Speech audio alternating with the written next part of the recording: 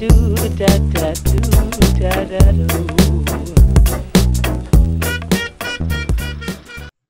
hello, hi Sam, how are you doing? Hey Konrad, I'm doing very good. How are you? I'm good, thanks for asking. So Sam, as our resident copy editor and proofreader, I thought and we thought it would be great for you to share your story with our community, to share some of your best tips and tricks and wisdom about all things copy editing, proofing and copywriting. Mm-hmm. So I thought that the best place to start would be right at the very beginning. Day one. What was, where did your love for words first come from? Okay. First of all, thank you for having me here. It's really cool to be here. Usually I'd be viewing your interviews with other people, and now I'm here, so that's cool. Yeah, so where did it begin? I think it was always part of me. So when I was a toddler, I was hanging out a lot with my grandmother, who was a retired English literature professor. And she would read a lot of like stories to me, and I was already into Greek mythology before I even started school. And once I started school, English was my favorite subject. I joined Scrabble Club. When I was 8, I joined this short story competition, and I miraculously won. So that was my first published work, like Sweet Valley and then Nancy Drew. And then I progressed to more serious literary works, like the works of Sylvia Plath and F. Scott Fitzgerald and Haruki Murakami. And, these people really helped me develop my own personal writing style. Yeah. And, I also started writing for the school paper. And then by the time I was in university, I had my own live journal blog, which was a trend back then. So for the younger people listening, for the Gen Z, so Tumblr and live journal were really popular back then, before Facebook and all Back that. in the day. So that's when a blog was kind of the original sense of the word, right? It was when a blog was literally like an online diary or journal. Mm-hmm. Yeah, and I was writing about my interests, like film and fashion. So that was really how I started. Yeah. Amazing, cool. It was a bit we had a bit of a tech problem there. You froze, but then it sped up. So we got everything in. Okay. You want to redo that? Or... No. That's all. That's perfect. Fine. Yeah, everyone knows that we're in the COVID situation. We have to do interviews this way, so all good. Okay. So do you want to talk about your journey into copywriting? Yeah. So I started, I think, 10 years ago. So 2010, a year before graduating from university, the first thing I did was write film reviews for a film website in the Philippines. And then after graduating, so I studied film, so it's not really, strictly related to copywriting or advertising, but I like to... I studied philosophy, so also yeah, so in some ways, but not in others. Yeah. So anyway, I was really interested in the script writing side of filmmaking. So my first job was as a copywriter, but it was for like a cable channel in the Philippines that showed American reality shows, such as Keeping Up with the Kardashians and Jersey Shore and RuPaul's Drag Race. Fun stuff. Really high quality shows. And I had to write video scripts for voiceovers for these for the trailers of these shows. So so I started writing things for television, for video. And then after I left that job, I did some fashion writing. So I was a contributor for a fashion magazine in the Philippines. So I was writing fashion and beauty articles. And I was also editing. Can I butt in and ask how, and again, I don't know if things exactly how the job market is in the Philippines. Yeah. But how did you land those jobs? How did you get your first copywriting job writing, voiceover scripts and things like that? And then the second one. Yeah, so it was really funny because I had no, solid copywriting experience because I was only a student back then. But I tried to like produce a makeshift portfolio out of my LiveJournal blog entries and the film reviews that I was writing for that website while I was a student. And that's what I showed them in a job interview. But I think what really helped me land the job was like acing the writing test. Because I think in copywriting, it's not so much about how good you look on paper, but it's mostly about the skills you can deliver, what you can bring to the table. It's more practical. So in that aspect, I think that's what really helped, get my foot in the door into the industry.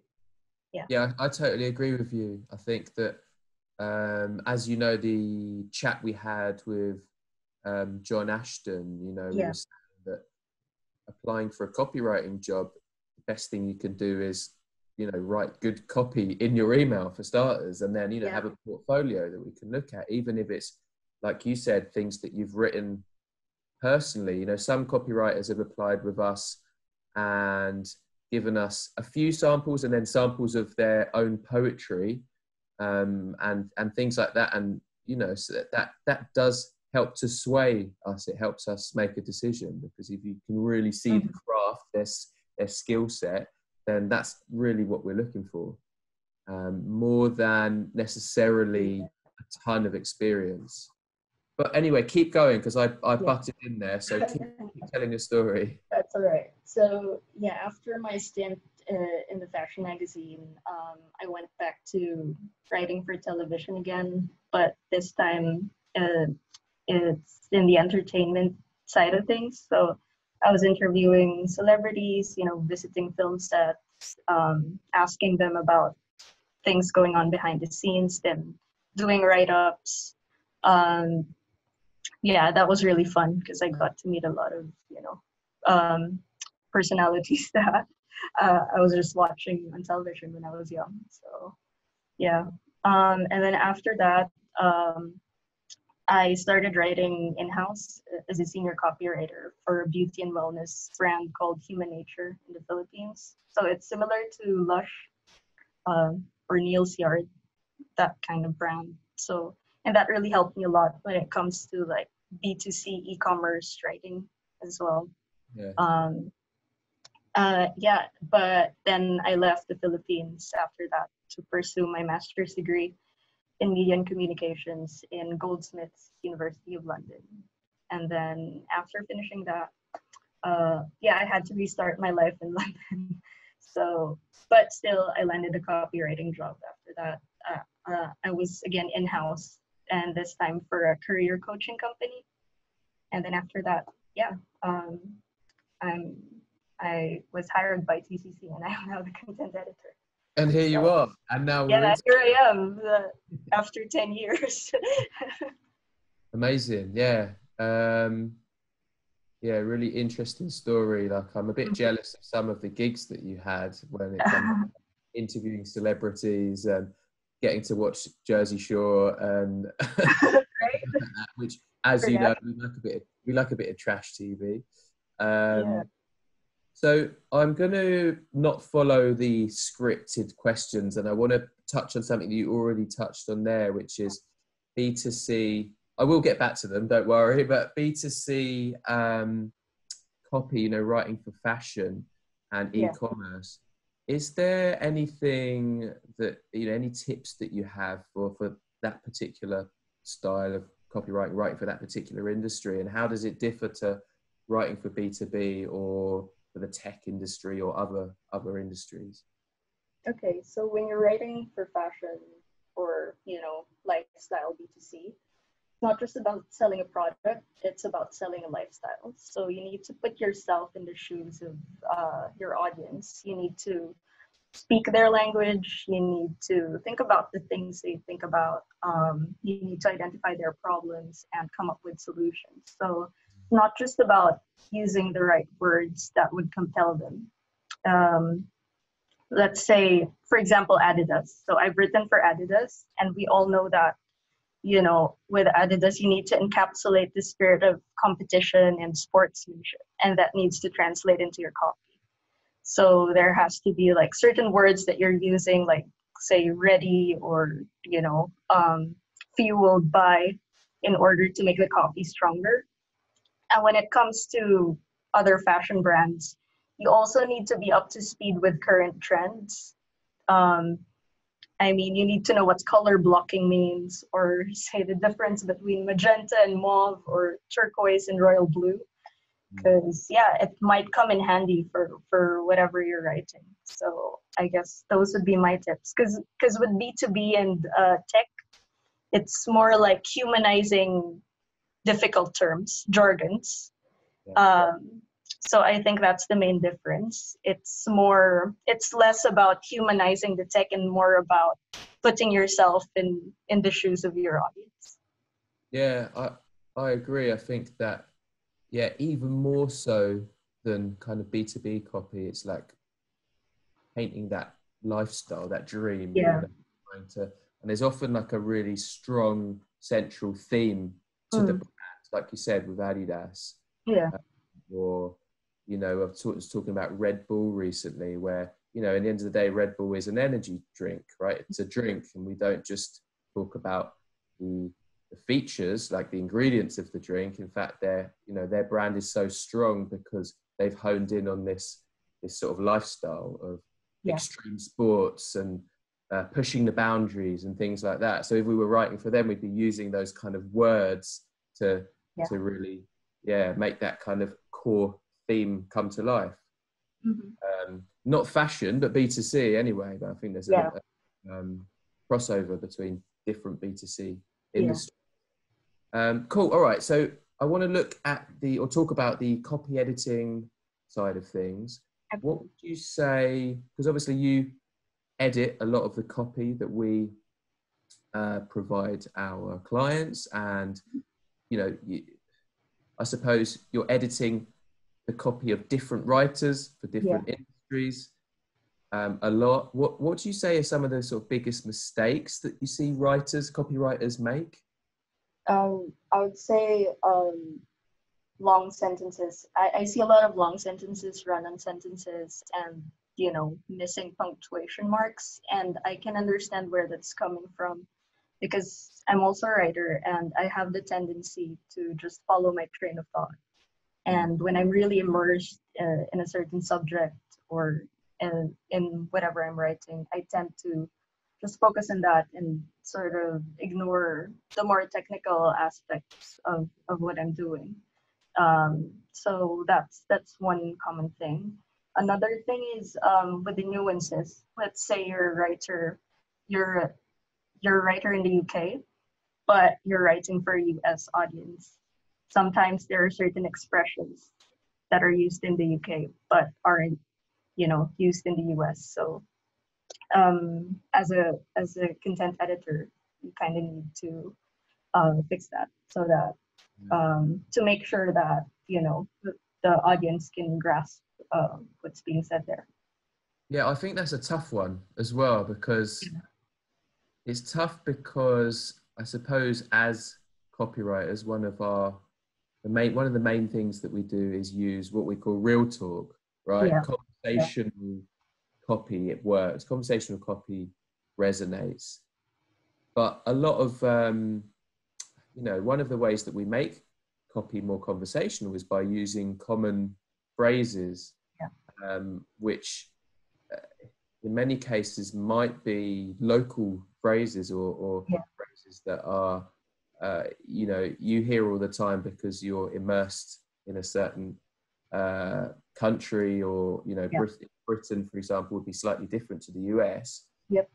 And it might be hard to know what is British and what is American. Yeah.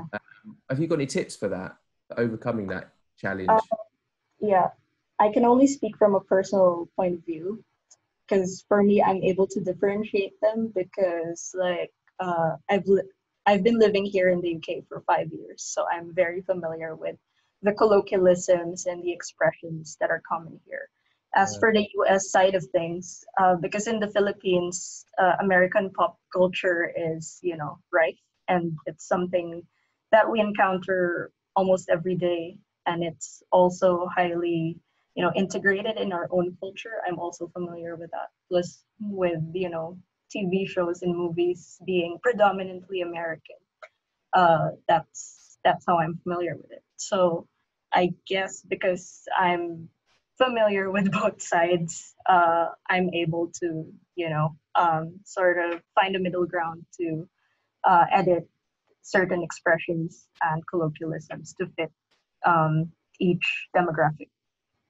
So you sort of innately know, or if is it what? Okay, I'll ask you a tough question. What about if you're not sure? Is there any way of kind of checking? What if there is a colloquialism that you're just not quite sure about? If it's UK, US. Well, first you can always Google it, but I think it's also helpful to have Grammarly, and it's free. There's an option to, edit using US English, UK English, Canadian or Australian.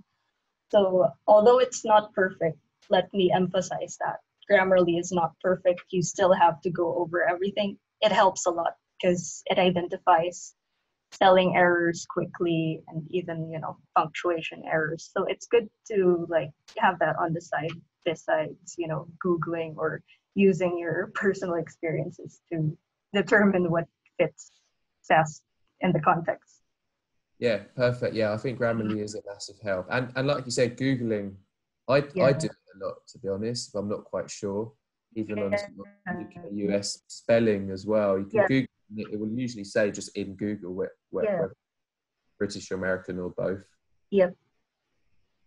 So that's a good segue to kind of talking about, I don't know, any tips for copywriters starting out? Obviously, in most cases, especially in our community, will be looking for freelance work. They won't have a copy editor or a proofreader necessarily.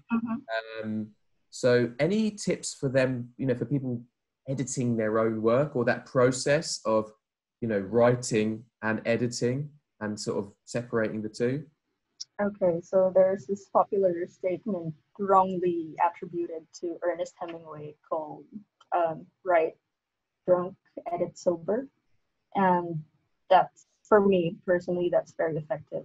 So I would suggest, just pouring your heart out on your first draft. Just write relentlessly, follow your train of thought. Or if you think you're not that organized, write an outline first. Make an outline first, then write your first draft. But when it comes to editing, that's when you have to reassess everything, like go over the content. Does it make sense? If it doesn't, what will make it better? So do you need more points to support your argument? Do you need references? Do you need to interchange paragraphs? Do you need to make sentences shorter? Is it too wordy? So you have to ask yourself all these things, then edit according to that. And when you're happy with the edited version after that, the last step would be to check for spelling and grammatical errors. And that's where Grammarly could come in handy. Then after you've gone over the content and the technical aspects of it, go over it 2 or 3 more times. Just read from start to finish. And once you're 100% happy with it, then I guess it's ready. Perfect. So you're saying that we should get drunk, then write, then sober up, and then I guess write with your heart, but edit with your mind. Exactly. Yeah, I really like that phrase. Both of those, in fact. So it's such a crucial part, isn't it? Like the editing process. I think in our course material, we really try to drill that in, that process is really necessary. Don't be a self-editor as you're writing. And I struggle with that, to be honest. I really do. Me too. Like I'm such a... After all these years, I struggle. Same for me, yeah. And that's why, dictating is one way that I get around that. writing, even in my Evernote on my phone. Sometimes I find it's almost like, or writing with a pencil in a scrapbook. Yeah, I do that a lot. Yeah, scruffy handwriting, because you can't really edit. You can go back and put lines through it, but it doesn't really work. So it's harder for you to self-edit. And I say, when I'm on my Evernote, like, lying in bed at the middle of the night, get some ideas and start writing stuff, I'm much more likely to just let it, you let those kind of unleash those words onto the page. Yeah. So, all right, that's editing. Any tips specifically to proofreading? Because you talked about this kind of staggered process there: writing drunk, or at least pouring your heart onto the page, then editing, which involves several rounds and coming back with kind of a fresh lens, fresh pair of eyes, looking at it in a different light on a different day even, and then the proofreading is like an extra layer on top of that, right? Yeah. Why is that separate to the editing, would you say? Editing is more content based. It's like assessing the essence of what you've written. If like you agree with the points you've made, if everything makes sense. Proofreading is more technical. You're looking at grammar, you're looking at spelling, you're looking at punctuation marks. So I guess that's what sets them apart. But I would also like to add to that in terms of editing and proofreading, it's better to ask other people to look at your work as well. Because it's very, very hard to proofread your own work because you're so invested in it. It's too close to home, and you might not see certain weaknesses and shortcomings that your work may have. So, but if there's someone else who would look at it, then it would be more objective. That person could have a different perspective or different insights about the writing style, and that's always helpful. And constructive criticism is also going to help you become a better writer. So, yeah, I think when it comes to proofreading, I recommend asking for the help of your friends or people close to you. Yeah, exactly. Your other half, if you have one, and I think it's so important. And I find it really interesting that no, like, and this is something for our newbies to know. Sometimes, and I remember when I was starting out and I was starting to write copy and content for businesses, it was very important because I was starting out. I wanted to impress them. I wanted to get my portfolio. I wanted to get everything perfect. But sometimes I just could not spot a typo, even if I'd read that piece, 10 times. Yeah. And it's so interesting that some typos you just can't spot. And I think it's because you're reading for the meaning so much, and you're so used to writing it that it's very hard. You kind of glaze over those little mistakes because you're really kind of immersed in the content, as you said, behind it. Mm-hmm. So I suppose getting someone else to help, very, very good move, very good advice. What about if are there any tips? Because obviously you're proofreading others, but you also need to proofread your own, because you also write copy for our clients and for our blog and our own materials. And again, a lot of freelancers starting out, if they don't have the opportunity to get someone to read their own work, do you have any tips for proofreading your own content? Yeah, so I think what I've mentioned before would be helpful for starters. Just like check the content, then check for spelling and grammar. But also it's helpful if you have if you don't have friends that you can really ask, it's good to have a community online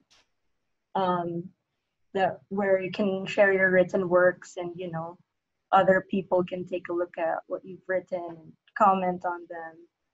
So sort of similar to what we're having here at the academy. Perfect. Nice little plug there for the but really, because I wish I had that when I was starting out. I think, I sort of had that through LiveJournal, because you're writing blogs and then, people can comment on what you've written, and you can also do the same. in other blogs. So it's important, I guess, to find your niche, your community.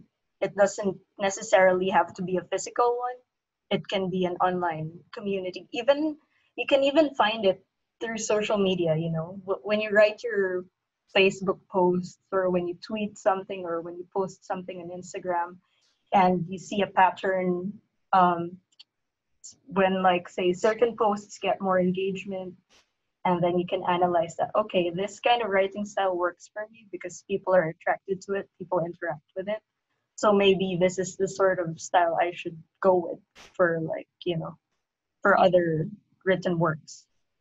Yeah, perfect. And yeah, I mean, as we know, we built this community for a reason. And yeah, if other people are going through the same journey and starting to get out there into the big wide world, and, you know, look for copywriting gigs, and that's why we set up the kind of the power groups.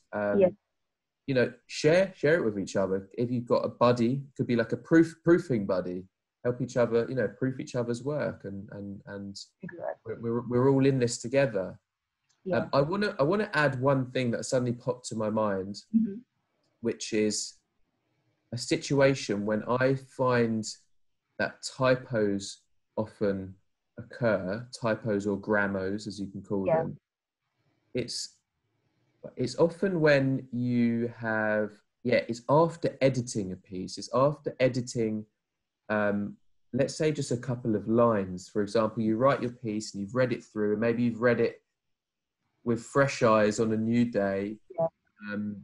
And you're sure there, and maybe there are no typos, but then you get a bit of feedback from someone, whether it's a peer or the client or someone else, and you just change a couple of sentences or part of a sentence. That's often, I find, when something will slip through, because, you know, you're just changing part of the sentence, and then suddenly two words don't connect, or the grammar doesn't connect, or there's something left there, and you haven't reread it completely. You've just thought, oh, it's because you just think you're just tweaking one little bit.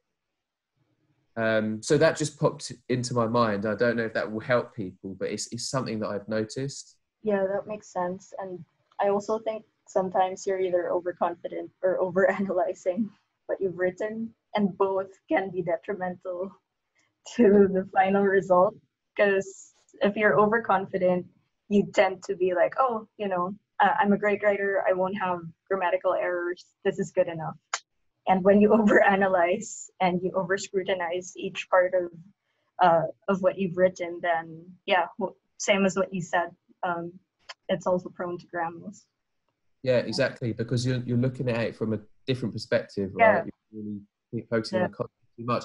And I would say that some clients are sort of forgiving and lenient, and, you know, understand that typos can slip through, but some aren't. Some really aren't, and some will see, and it's really unfortunate, because in my eyes, you know, a good copywriter, I mean, not spotting your own typos, I wouldn't say is like a really, really bad trait. I think it's quite hard to avoid. And I think that when we're looking for like a good copywriter, that's not at the top of the list by any means. But unfortunately, some of the clients that you're dealing with, especially when it's small businesses or I don't know, marketers in marketing departments, they might not see that in the same light. You know, they might see a typo in the first draft and think, well, this isn't a copywriter. A copywriter should be someone that can provide completely sort of flawless content with no spelling mistakes or grammars or anything. And, you know, and it might sever the relationship. They might even say, well, actually, we don't want to continue, because they're perhaps focusing on that side of things, rather than on, the fact that this copy is really compelling and it's going to convert and is going to really express the brand and the storytelling, etc. So it is a really important thing to try to iron out in some way or other, whether, like we said, it's working with a buddy or let's say just sharing it with your partner or your friends or someone to really proof it. And one little extra tip, which I think we mentioned in the course materials, and if not, here's a freebie for everyone. A little extra tip, if you are proofing your own work, is you can actually change the font just while you proof it. So it's kind of like you're forcing yourself to look at it with, you know, a new lens, through a new lens in a certain way. Just change the font, even to something like weird or different, like Comic Sans, and just yeah, our favorite, right? Comic Sans, and then read through, and you know, and it kind of, again, it's like when I used to paint, and you're painting, and I used to kind of draw and try and get likeness of someone's face. You get so sucked into it that it's very hard to see it from a fresh perspective. So one trick that we learned was to look at it in a mirror, because it reverses it. It's kind of the same but the opposite, or walk really far away, because again, you're just looking at it in a different way. And one way to do that, I guess, with copy is a different font. So it's a little extra trick. But I want to go loop back to copywriting. And what would you say is if you can think of this, the most useful piece of advice that you've had that really helped shape how you now write copy, or how you sort of, how you change direction perhaps in your copywriting? Okay, so when I was starting out, I used to be really flowery, and my sentences were really long, and I used, really highfalutin words. And I guess when you're writing academic papers, that's fine, because you need to make it to the 6,000 word count. But if you're copywriting, it's different. You have to keep, because you're not writing for, scholars or literary enthusiasts. You're writing for your audience. And the most important thing is for them to resonate with what you've written, and for them to relate to it so that you can convert them. And so if there's a way to say something simply and concisely, you just have to go with that. Cut out all the fluff and focus on what's important. I think that's the most important thing I've learned. Yeah. 100%. Yeah. And I'd say that, like, maybe long form content, like blog posts, etc. Maybe you can be slightly more flowery, just a tiny bit. Especially when you're storytelling at the start. Yeah. Stylistically, but just tone it down when it comes to like highfalutin words, because you're not really here to showcase your vocabulary. You want people to hook your readers. You want to make them read what you've written. So you just need to really resonate with them. Yeah, completely, 100%. And your readers are busy. We're all busy. We're busy people. So, and with short attention spans, and that's why the whole kind of choppy, one thought per sentence type thing. Yeah, that's one thing I learned from you, actually. So thank you. Yeah. It really makes everything more digestible and easy on the eyes. So I'm a bit of a sort of, I'm like the long sentence police in a way, as you know. Maybe I'm a bit excessive with it, but I think it's just it's a great tip. It's a great piece of advice. Okay, cool. So one last question for you, Sam. I think that would definitely be interesting to some of the people in our community. We've had some questions about this. Obviously, you told us your story. Growing up in the Philippines, and so I know that the English language in the Philippines is used a lot, and you learn it early on in school, and everyone in the Philippines, or many people, have very good level of English. But I suppose, not being originally a native English speaker, what challenges have you had, and how have you overcome them? Because I know there are a lot of copywriters, and some in our community, that aren't native. And they have that question: can they be a good copywriter even though they're not a native level speaker? Yeah, I think so. Because in my case, in the Philippines, so we sort of learn English the same time we learn Filipino. So it's the first language in a way. Plus, in school, the medium of instruction is English, as in our homeworks are in English, our papers, our final exams. Even at work, you know, we speak in English. We only really speak in Filipino conversationally with our friends and family. So it's sort of like natural already for me, and for most Filipinos. When it comes to writing, yeah, definitely you can be a good copywriter even if you're not, you know, American or British or a native English speaker, because I guess you learn it along the way. If you really love writing and if you want to connect with as many audiences as you can, if you want to go global, you'll really try your best to communicate with everyone and learn the language on a deeper level. And for me, I was able to do that by reading. You know, it really helped me expand my vocabulary. It exposed me to different writing styles. And then also being a go-getter, just putting yourself out there, even if you don't have experience in writing, just volunteer and grasp every opportunity. And that's how you learn to really be a better copywriter, not just a better, you know, English speaker. So it kind of goes both ways. On the one hand, you have to be willing to learn. On the other, you have to do something to yeah, to become better at what you're doing. So, be really proactive. yeah, yeah. I think some native speakers have a better grasp of the language than a lot of us native English speakers, just because, especially if you're really interested in language. Yeah. And have, my mum, for example, who's originally from Poland, is just amazing with languages, and because she really studied them and was so interested, she kind of learned the grammar rules and can talk about English grammar a lot better than a lot of my mates, for example. Yeah. A lot of like non-natives as well. They might not sound English, but when it comes to grammar, colloquialisms, and nuances, if they get it, then it means they can be an effective copywriter. Because when you write, you don't really need to talk, right?